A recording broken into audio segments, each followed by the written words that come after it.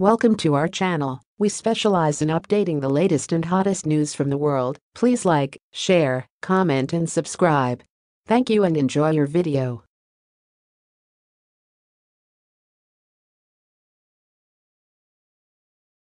A viral video that hit the web on Saturday demonstrated vocalist Kizz Daniel prepared men of the Nigeria police force to the place of an ex-underwriter of his record mark, Flyboy Incorporated.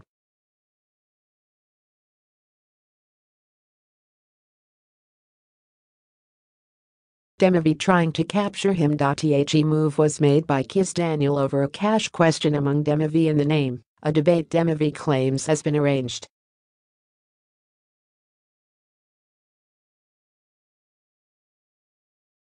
The singer, however, took to Instagram to share a lengthy note detailing what transpired between both parties, accusing Kizz Daniel of using his intellectual property and calling him a traitor.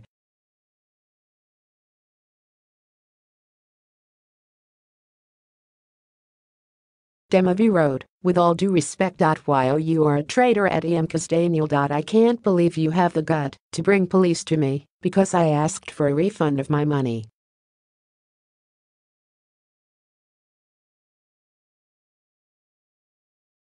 You tricked us and collected my 15 million naira to boost your own shaking career. I wasn't a struggling artist when you approached my boss for help, which results to a recording deal contract, and I remember you promised heaven and earth that day.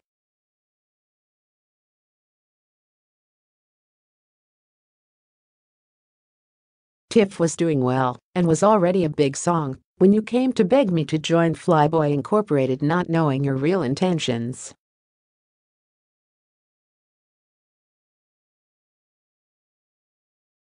On two different songs.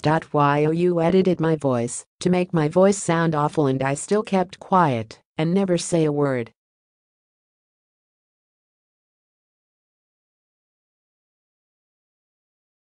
Somebody day and you go, wait. I have the real versions of this two songs. You are too fake that the likes of Barry J, Phil Kaz, Wickedest DJ Zeno, Slizzy Expression, etc. can't cope with you in space of 3 months.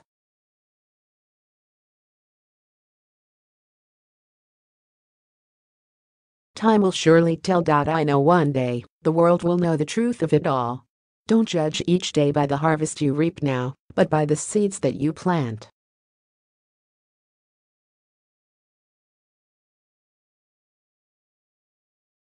Things may look rosy now, but karma is a tricky thing. Number THEMOREWELIV.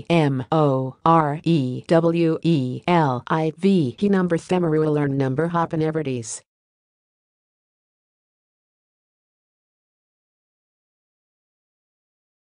Kizz Daniel is yet to reply to these allegations.